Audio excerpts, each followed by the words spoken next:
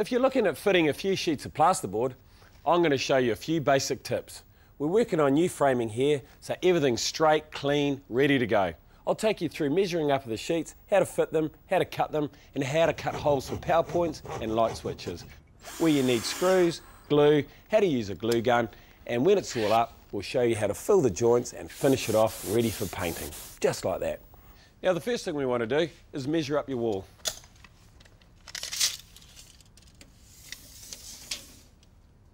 Right, the next thing we want to do is measure out our sheet.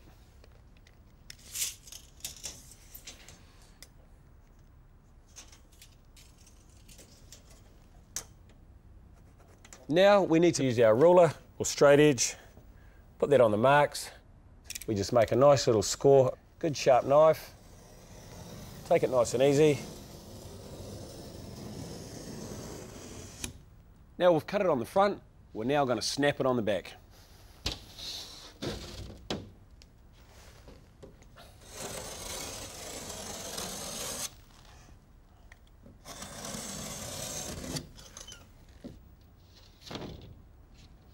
Now that was a straight line. If you want to cut around a doorway, I'm going to show you how to do it. Mark out as per usual.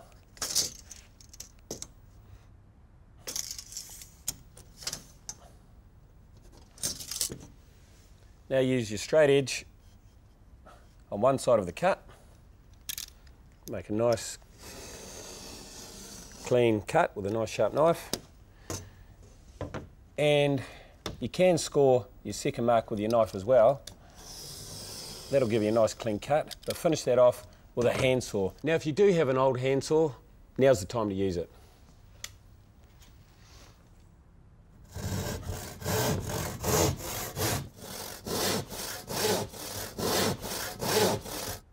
Snap it off.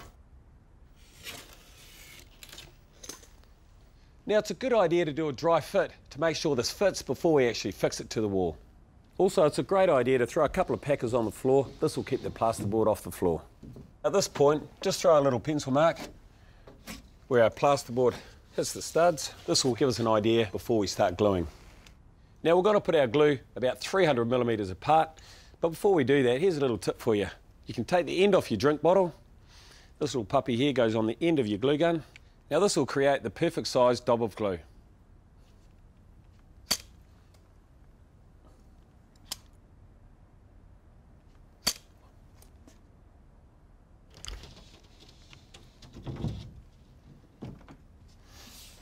And just gently press exactly where your glue is.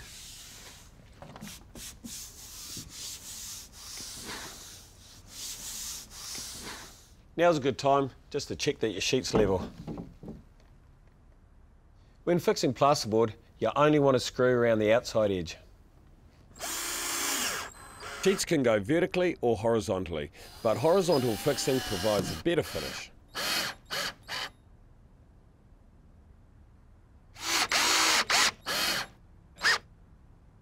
Now on a second sheet, we're going to measure out for our power point. So we're just going to measure that up. We're just going to measure on the inside of our flush box there, 625. Now measuring off the bottom sheet, we're going to measure just to the underside of our screw holes and just to the top.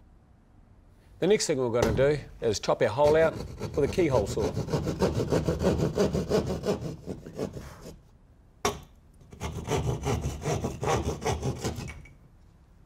Fit our second sheet, making sure our flush box is looking good. Now when putting screws in plasterboard, we have to get it just right. If we put it in too deep, you're going to punch at the face of the plasterboard. If we have it sticking out too far, we're going to have problems when we come to stop it. Now I'm going to show you how to stop a joint. Next, take the stopping compound with your broad knife, put that on your trowel and apply nice and smooth. Put your paper tape into your compound. Now you want to do this before the compound starts to dry. Next, apply the second coat of compound over the paper tape. And make sure you get all the bubbles out. Give it 24 hours to dry, then give it a light sand.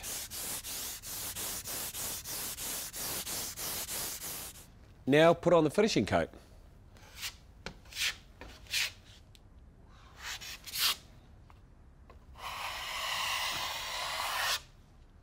a final light sand.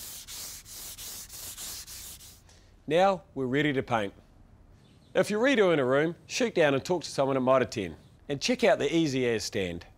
If you're renovating and considering moving walls or altering framing, you may need a building consent. If this is the case, you'll need to use a licensed building practitioner to sign off the work you've done.